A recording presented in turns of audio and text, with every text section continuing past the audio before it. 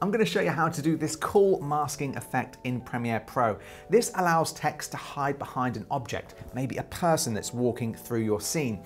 This is a really cool effect that adds a lot of intrigue to your vlogs or cinematic videos, and it's definitely something we're going to start using more here at Editor's Keys. So let's jump straight in. Now, just to note, this is definitely done best when you use a static shot which is on a tripod. If you film something that's handheld, it makes it a lot more tricky to do this in post, so definitely plan ahead if you can. Press the T tool to create a text layer and type out the word that you want to display.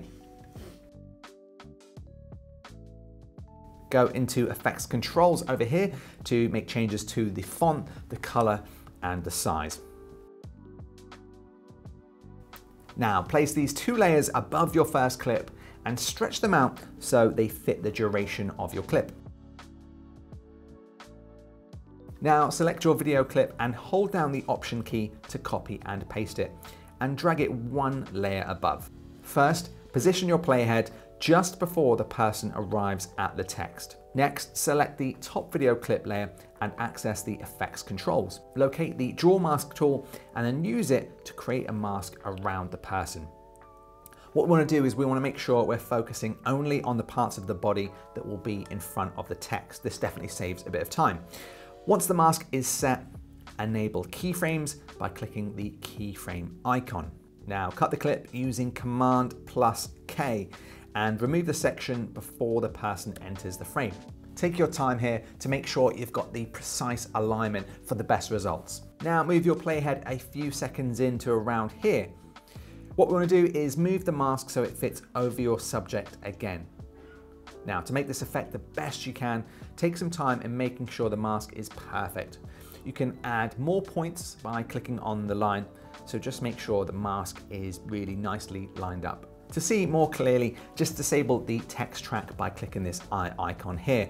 And if you want to zoom in, click this drop-down box here and select 150% to get a more accurate look.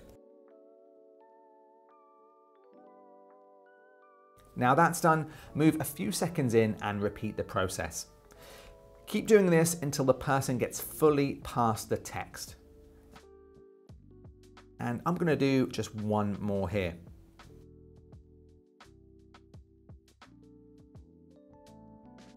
And now for the last frame, just drag the mask over like this.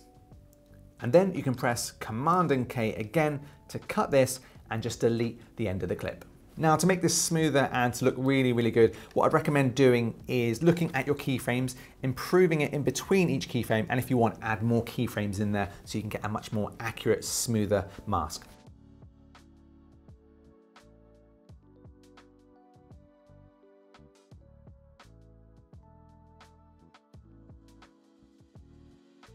Now, before we wrap this video up, let me tell you about this amazing keyboard cover from Editor's Keys. It's a Premiere Pro shortcut keyboard cover that fits perfectly on your Mac and shows you all of the shortcuts you need to edit like a pro. It's going to save you hours of time in the edit and make you and your clients happy. Plus, it keeps your Mac clean and safe from dust and spills. Best of all, you can also wash it anytime you want. So how cool is that? If you want to grab one of these, go to editorskeys.com or check the link in or around this video. Now back to the tutorial. So now all you have to do is drag this layer above your text layer and boom, there you go. How good does this look? But you know what? We're not finished yet. Zoom in from here and really fine tune the parts that overlap like this here and just make sure you tweak them. I'm going to go through and quickly fix these up.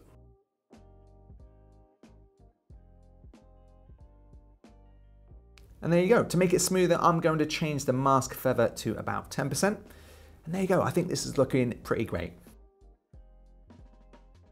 So there you go. I hope you enjoyed this tutorial. And if you have any questions, make sure to leave them below as we do get back to every single comment or question asked. Now, if you want to learn more about masking or see some other ways you can use this technique, check out this video up here and I'll see you in that video.